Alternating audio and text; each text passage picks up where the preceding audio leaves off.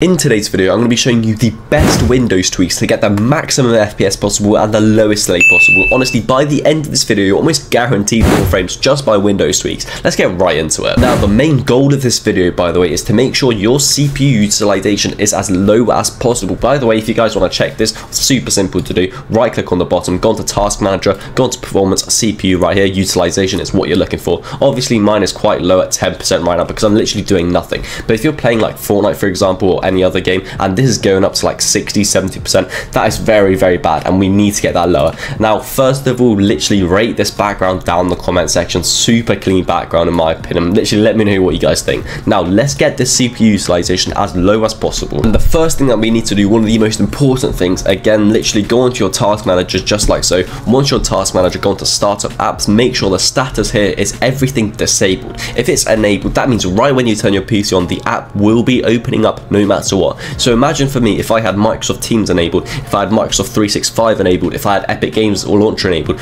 all of those three instantly would be loading up. You obviously don't want that. That is so much strain on your CPU. So literally make sure you disable every single one here. I only have the ones that I need to have enabled. So for example, Steam I need to have enabled for this background, stuff like that. Now once you do this, by the way, what we can do, close this up and literally head over to your search bar, literally right here. What you want to do from here, by the way, is go onto startup apps, literally just like so. Again, there may be a little bit more apps that you need to disable, so make sure that is disabled. So for example, I only have 3 on because I use in video broadcast all the time, so obviously I use a camera, Steam because of my background, translucent taskbar literally because I obviously want a translucent taskbar. Simple as this. Now let's go into a more advanced tweak. And just before we do, by the way, if you want the lowest ping possible, make sure you do download GearUp. Of course, there's literally a free trial down in the description. It's a ping booster, so it connects you to the best servers possible. So if you're playing just like me, by the way, 60-70 ping, and you want 0 to 10 ping, literally download it for free in the description. It will connect you to the best Fortnite servers, the best Fortnite DNS servers. Honestly, it's absolutely incredible. So many pros are using it. For example, Zen, one of the best creative warriors. For example, Factity, Miro as well. All of the best players in the world are using GearUp because it's simply the best. So make sure you do give it a go as well. Free trial literally down in the description. Now for the next thing, what we want to be doing is making sure, again, your CPU usage is as low as possible. So this time, make sure you press Windows and R at the same time, so run pops up. This time, literally search TMP. Now right here is going to be all of your temporary files. So for example, I've literally just cleaned mine,